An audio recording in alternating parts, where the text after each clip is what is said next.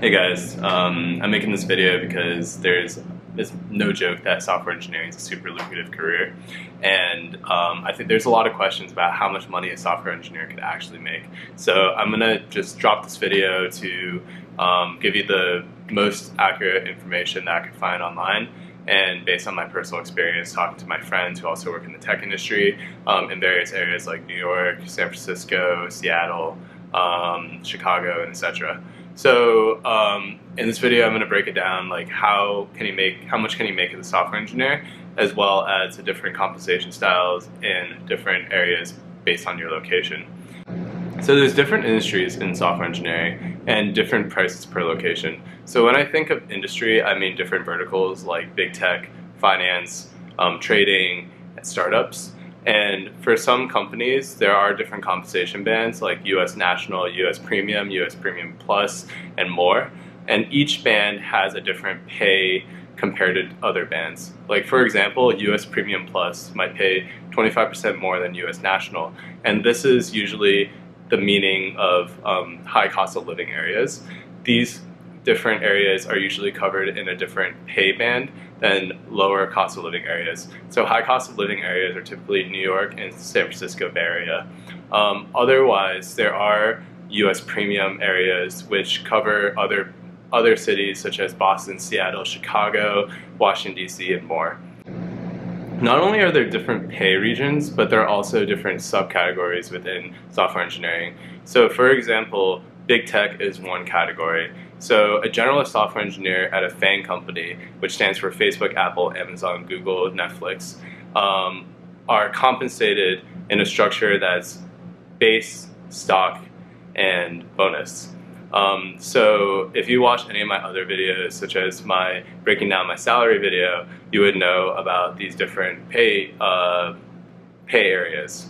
So these companies will generally think of their comp as total compensation. This is the sum of all the different parts of it, and the total comp for these companies can touch around 200K for new grads based on data from Levels FYI. If you don't know about Levels FYI, it's a free website that crowdsources salary data and presents it in an easy to digest way. It's super up to date, and it's probably the most accurate you can get for software engineering salaries on the internet. These companies will also continue, these companies have different ladder tiers. So as you become a more experienced software engineer, your ladder tier will increase, and it would also increase your total compensation. So another area that I think deserves its own category is hedge funds and finance. So these firms are usually cash and bonus. They're super bonus heavy and have a really high salary compensation. So these firms are typically Hudson River Trading, Citadel, Jane Street, Two Sigma, and Jump Trading, and more. And these firms typically take new grads, which are fresh out of college, and there are two major pathways into this company.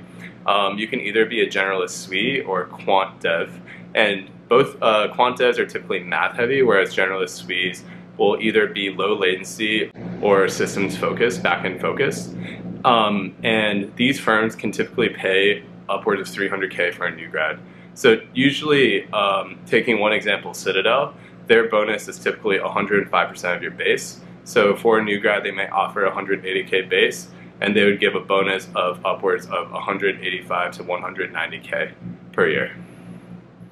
Generally, these firms are a little bit more competitive to get into compared to big FAANG companies because they have a smaller company size, therefore they are more selective when they choose people. The last sort of vertical that I think deserves to be called out are high-growth startups. So these are usually late-stage startups that are getting close to IPO, and this changes as times change and trends change. In the last few years, these companies were companies like Instacart, Stripe, Uber, Lyft, Scale AI, and more. These companies will generally give out mostly stock-based compensation because they don't want to give out high base since they're typically not profitable. And usually you'll get rewarded in either RSUs or options, and you'll get them for cheaper than they would have been at IPO. I've seen crazy offers here for upwards of 500K for a mid-level engineer, even $1 million from some startups For these companies also take new grads, and their offers are very competitive with FAANG level companies now. So offering around 200, maybe more, 250K for a new grad software engineer. Now that we talked about the different sections of software engineering, we should look at some real pricing data. So I'm going to open up Levels FYI, which is a crowdsourced salary website that real people submit their offers to the website, and that's where you can get as much information as you want about software engineering salaries per region. So looking at New York City, we can see the median income is about 188K, with 250K being the top 75 percentile and 342K being the 90th percentile. This is a high cost of living area, so the comp will generally be higher here than other places. And the Bay Area, the max range is 606K, which is more than $500,000. If we go to the SF Bay Area, we can see the median comp is 232K, with the 75 percentile being 315K, and the 90th percentile being 425K. The max in this area is 700K plus, and since San Francisco is part of Silicon Valley, they'll generally have higher paid software engineers since the competition for software engineers there is more competitive. Therefore, they bump salaries up, and software engineers get paid very handsomely there.